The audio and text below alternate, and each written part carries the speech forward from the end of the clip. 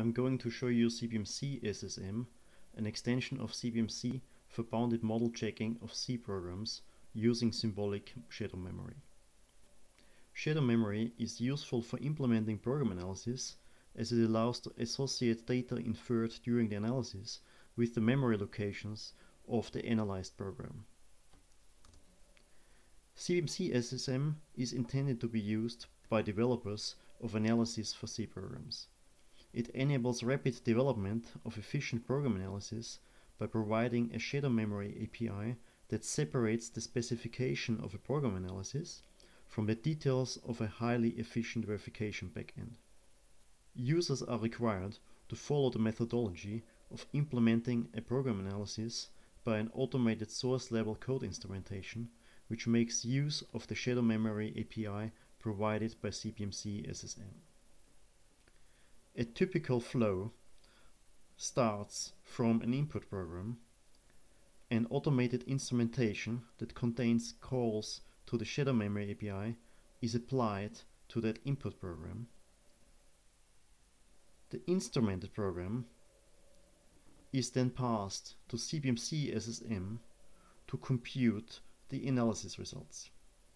We performed several validation studies. I'm going to demonstrate the tool on a simple taint analysis example. We have also implemented a race detection tool for which I'm going to report the results.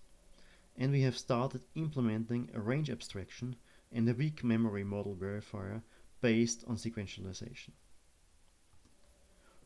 To illustrate the use of our shadow memory API, I have manually instrumented a simple program to perform a taint analysis.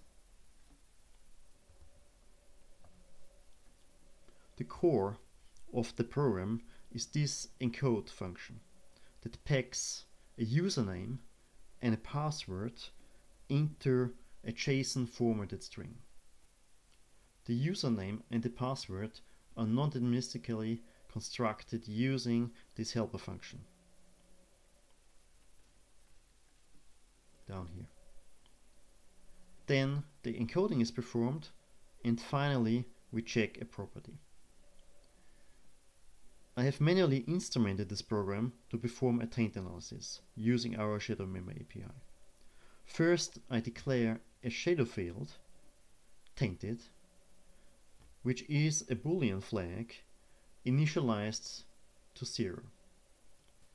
We leave the username untainted, whereas we set the flag to 1 to signal that the password is tainted. The property checks that only the password portion of the JSON formatted string is tainted and none of the other parts of the JSON string have been infected. I also inserted calls to propagate the taint correctly. These instrumentations would typically be performed by an automatic code instrumentation. I'm going to run this with CBMC-SSM now, using this command. And we see that the property is correctly verified. So we can make the property fail by, for example, saying that also the username is tainted initially.